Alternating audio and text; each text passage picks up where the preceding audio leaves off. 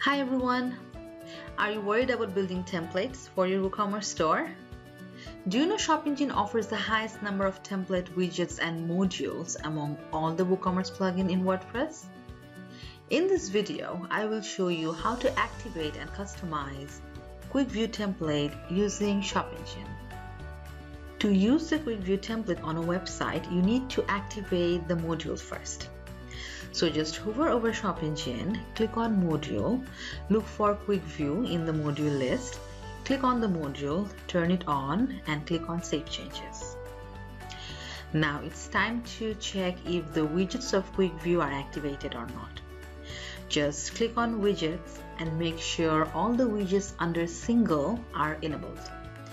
If not, then turn it on and click on Save Changes right at the top. Then go to Build the Templates and click on Add New. Give your template a name, any name you like. Choose your template type from the drop-down type options. As it is going to be a quick view, so we will select Quick View. Now the most important part, don't forget to turn on the Set Default button.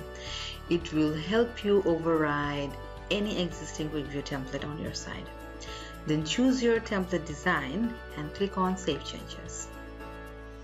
To customize the ShopEngine pre-built design, just click on Edit with Elementor.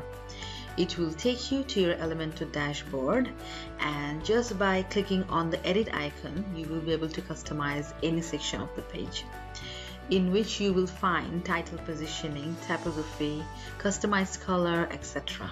At the end, click on Update. There you go, your Quick View has been activated. I hope you like it.